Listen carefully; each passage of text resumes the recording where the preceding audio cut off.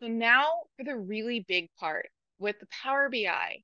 When we go into the Power BI, we're going to talk about quite a lot of stuff, the data tables, the dashboards, a little bit with the interactions. But basically, inside of Power BI, there are three areas. There's the report view, which is those pretty interactive charts. It's the end result that we want to get. There's the data view. This kind of looks like Excel when you look at it. It's all the project information that gets extracted. And then the model view, that connects the disconnected tables and columns to each other. So you have to build those relationships. And we'll talk about this. And don't worry, it might seem a little bit scary, but there's pre-made templates for you. So we're also going to kind of talk about like why to use this as we go through it. So this is kind of our overview. These are the areas we're going to focus on. So we're going to make sure that we cover integrating it with ACC. We're going to talk about the data source to make sure you connect your project to the actual template. We're going to review the data that you get from the extraction. We're going to automate the reporting of it. And I'll give you some tips for using the templates versus starting from scratch. So when it comes to Power BI, there are those integrated partner cards, right? So you would customize the view, add the partner card, search for Power BI. This is what it'll look like inside of your dashboard. So we're in Insight, and it looks like this. It lets you do a deeper dive into your data. So in this case, this is forms instead of an RFI example. But this lets you dig a bit further into forms on your project than just the forms cards that come standard. Great for visualization. It's interactive. You can click on it and kind of drill into that data. And, you know, if you click on the 7% of forms that have, is that the one's the photo, right? Yeah, photos. 7% have photos. If I click on that, it's going to highlight in here, which are the 7%. So really kind of helps you analyze that data itself. And it's customizable. The data can be set up to be automatically extracted to update itself. And then you can publish links from the web app to share to other team members, and that can be automated. So this here, right? The template lives in Power BI. The data is coming from Autodesk Construction Cloud. You can automate the extraction of the data, automate that dashboard being updated with the new data, and then refreshing itself right here in your Insight card. This editing the data and anything that I show you, if you edit the data, if you click on it, if you interact on it, it only affects the report or what you're seeing in the report, not the project. It's entirely disconnected. So if I were to click on these 7% in here, it's not like I have like a delete button, but if I did have a delete button, it would just remove that from the report, not from the project. So it still exists. It's still there.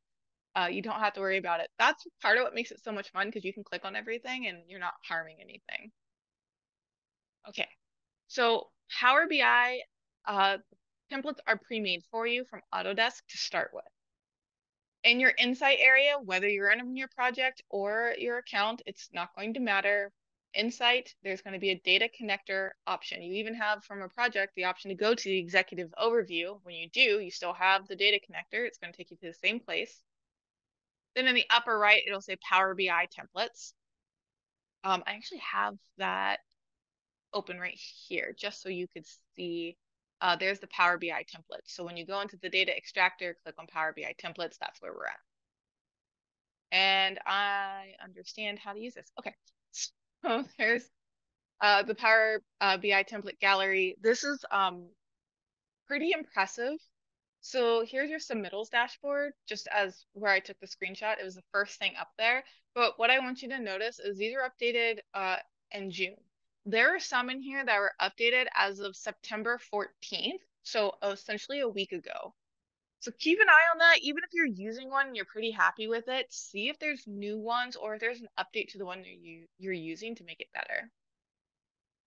Now, if you want the automatic data, you will need to use the oh my goodness, the connector template. That uses the data connector within Autodesk from Power BI. If you use the CSV template, it is a stagnant snapshot, so it downloads the data, and that part has to be done manually. You've got to refresh it manually, and then refresh the link. But then the link itself on Insight will update automatically, but you just have to refresh the data through that process. To set this up, what you're going to do is you're going to download that template. right? So this is, we're going to start and get that data source. So even if you're using a template, you'll need to do this. You want to know your hub name exactly, or your account name. So open that downloaded template. This dialog is going to pop up right here, and it's going to ask you to enter your account or hub name, capital symbol spaces. So for us, capital U, period, capital S, period, space, capital CAD. So exactly that. Don't type the project name. My lesson learned there was our testing project that we run everything through is called Count Center for Education. The F in 4 is lowercase, and I typed it as a capital, and it errored out. There are ways to fix it. It's very simple to fix it, but it's something we're going to go into.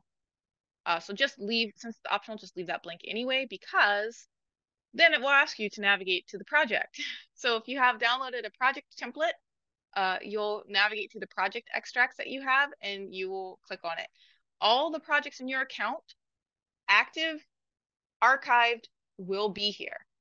Does not matter if they're archived, does not matter if they are Boom 360 or the unified platform, they will be here in this list. If you have not run an extractor for it, so that data extraction is important to run. If you have not run that data extraction, is not going to connect to anything either. It will still let you choose that project, but then there will be no data. If you've chosen an account level template, then you'll just run your account extraction. And sometimes between this and this popping up, you might need to sign in, but it'll just be a pop-up that says, please sign in, and you'll sign in. And it'll be the Autodesk sign-in, typically not the Microsoft sign-in, because the Microsoft sign-in would happen before the Power BI would open. So everyone who needs to see the data in Power BI, not the ACC card, but in Power BI, needs to run a data extraction.